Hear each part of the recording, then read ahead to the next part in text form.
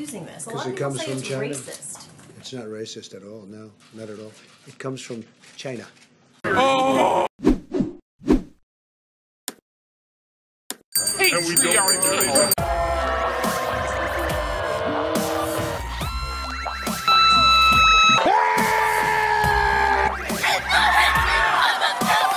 The assumption that women are naturally better caregivers is part of patriarchy. I think they definitely do need me. I'm on my way.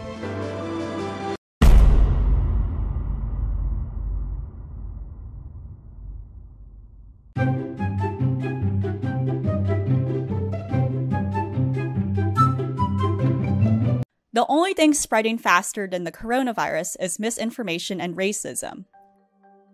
Gee, there's a bug, there's a flu, there's a virus. I didn't know what it was in China.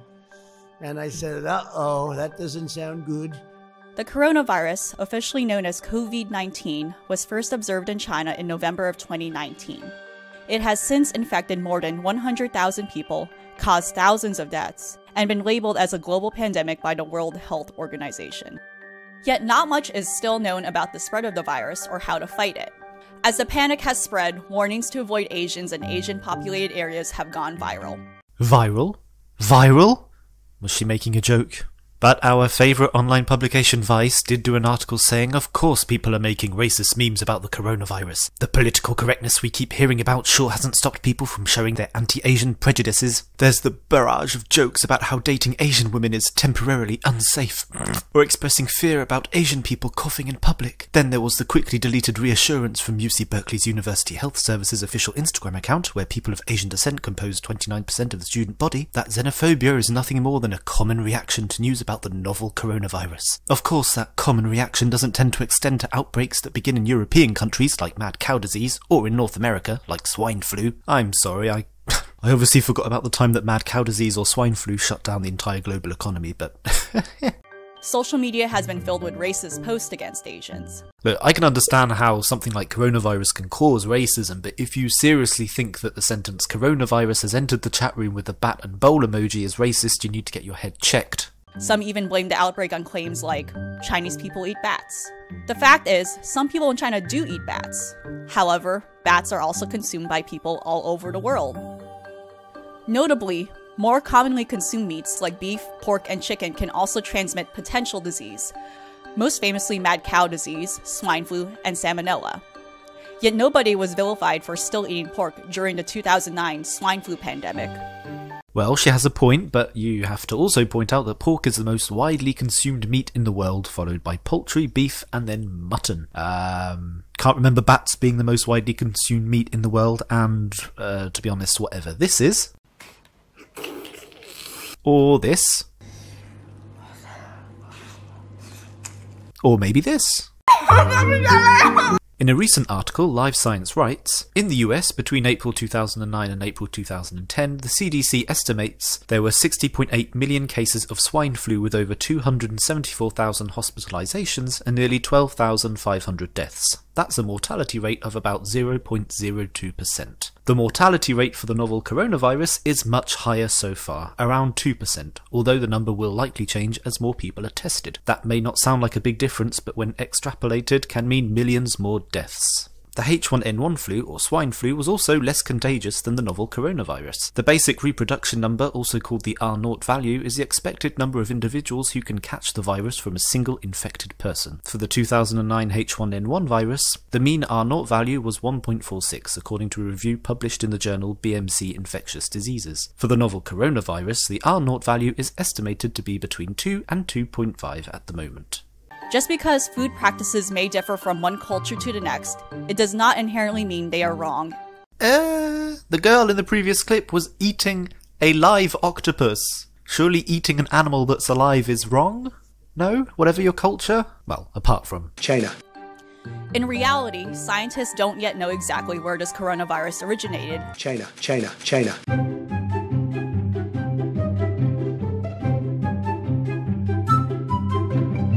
Welcome everybody to Asian Strike Back, a coronavirus comedy show and science show. Yeah.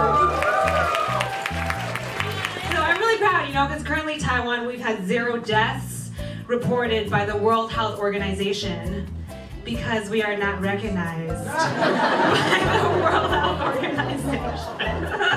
I think coronavirus was just so vague for Trump that they had to change it to COVID-19, you know what I mean? Like, coronavirus sounds very vague and like mystical. COVID-19, that sounds like a Guatemalan street gang, and that's something he would want to take down, right? Hilarious. But not as hilarious as dyeing one part of your hair blonde and wearing that awfully hideous t-shirt. But I mean, he's got a point. If you can joke about the coronavirus and also have a dig at Trump, I mean, why not? I mean, the people seem to be laughing. These COVID-19 guys, they're bad hombres. It's like, okay, well. There was all this stuff that was happening in the news that was very, it seemed really scary. Something new was happening. Is it the second SARS? Is it the second MERS, etc.? And Esther and I just kept talking about how we were hearing all of these like really gross jokes in the community, not from other Asians, but just like other people. Oh, she was so close to saying white people. Not Asian people, other people. She also could have said Trump, I'm surprised. Not Asian people, Trump. Just making fun of how Asians eat food, how we live our lives, and we got mad. And that's what this show is about fighting back on the xenophobia that really kicked off exactly at the same time as Lunar New Year. So you're looking for a Chinese person that did not go home for Christmas, New Year, and Chinese New Year? I'm sorry, a real Chinese would have gone home for at least one. You're looking for a fake Chinese. A Chinese disowned by their family. Because they do stand-up comedy. She's laughing and joking, but I'm sure it's true. You can almost hear her angst. Although it's been a really funny experience for me to experience racism in a very different way, this like newfound experience of racism of like, because of my skin color, I'm more prone to be getting this disease is very, very odd. And honestly, my goal is that today we're not just attracting an Asian audience, but an audience of all different colors because we're going through this all together. And this disease doesn't affect only Asians, but everybody else as well. What are you scared of? Are you scared of the symptoms? Are you scared of dying from it? In that case, no, because you're not old.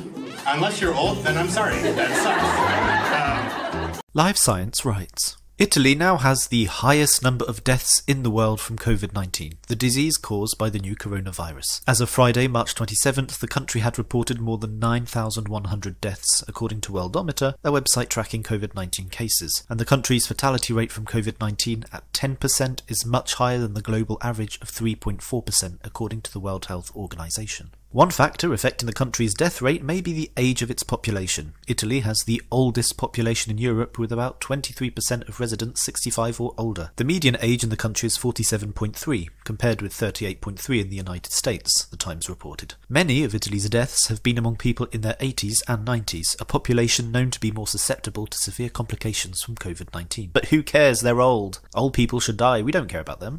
I feel like there's something with comedy, like when you make fun of it, you take charge of it. What's better? Let's hush hush not talk about it, or let's bring attention to it and bring entertainment to it. In your case, hush hush. I mean, by being hush hushing, like who's learning more or less? Spread my wings and fly. Never quarantine your dreams. I am disgusted.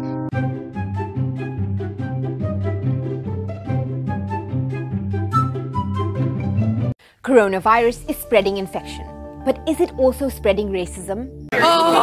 Dirty scum, eating anything that moves, then spreading their dirty virus to everyone? This is why I don't eat Chinese food, you know? I mean, I get that dirty scum is unwarranted, but did they really have to play that video at the same time? I mean, they could have picked a better video of someone eating, like, a chicken breast. No, they had to pick this girl eating this. I'm uneducated. I don't know what that is. There's more than 40,000 cases of coronavirus worldwide. It originated in Wuhan, China. But the pandemic is also bringing something else to the surface. A French newspaper just called the virus yellow peril. An Instagram post by the University of Berkeley casually mentioned xenophobia as a normal reaction to the panic. And then there are the racist incidents. And closer to home, a lot of us have likely heard jokes mocking Chinese people and culture in the past few weeks. While some may argue that these reactions are just the results of fear and panic, Western notions that Asians are incompatible with the West, uncivilized, dirty, disgusting, disease carriers, and eat weird food Jesus Christ, Susan. I mean, let it all out. Have a long history. But a lot of the most racist stereotypes and jokes center around Chinese food. Trolls even went after this video of a blogger eating bat soup 3 years ago, which wasn't even taken in China. Coronavirus is believed to have originated from a seafood and wildlife market in Wuhan. Scientists think that bats or snakes could have been the initial carriers. And while it's true that wildlife markets do pose legitimate health concerns, some of these animals are only eaten by a minority in China. But it's led to a flood of racist tropes around what all Chinese people supposedly eat. There have been previous outbreaks of swine and bird flu, but we haven't heard the same level of global objection over eating pigs and birds. Is this just because it's culturally acceptable in the West? Well, you heard it here first. Next time when you're peckish, if you want to be less bigoted, don't opt for poultry or beef or pork. Opt for something else, something more exotic and accepting. And while coronavirus is a health emergency, so far it seems to have low fatality rates. Some people without compromised immune systems have actually recovered. In fact, if you live in the US, the common flu kills between 12 and 61,000 Americans each year, and is actually a much bigger threat than coronavirus. This doesn't underplay how serious the outbreak is in China, but it also certainly isn't an excuse for racism and fear-mongering.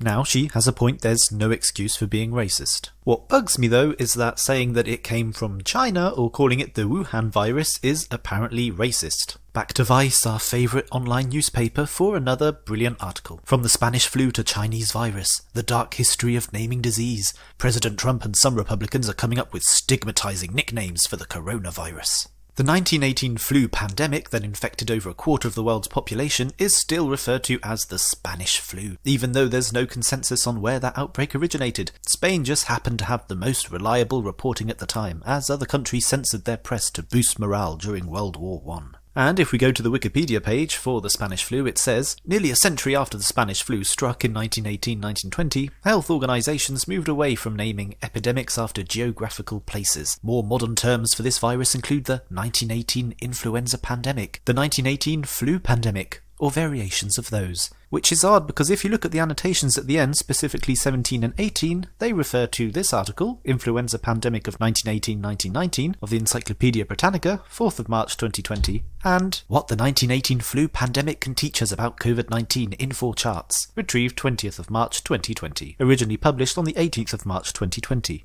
It seems like we're backtracking. It's weird that these articles are suddenly popped up a month ago, and that up until a month ago, apparently, we called it the Spanish flu, but no longer. We now call it the 1918 flu pandemic. That's just odd. An article by Common Dreams says, racist President Trump refuses to accept how racist it is to keep calling COVID-19 the Chinese virus. This pattern of conflating race with a specific disease is a constant thread in American history. According to recent statements by Tedros, the Director General of the World Health Organization, stigma, to be honest, is more dangerous than the virus itself. While Trump, in his remarks on Wednesday, echoed a slew of right-wing commentary of recent days by claiming it's not racist, not at all, to use the phrase, that is simply a self-serving lie. So basically, Trump calls it the China virus, and then someone goes back onto Wikipedia and tries to erase the fact that the 1918 Spanish flu pandemic was called Spanish flu, but actually is just called the 1918 flu pandemic.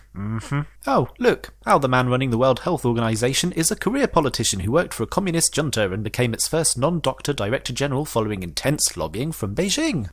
Now that's funny.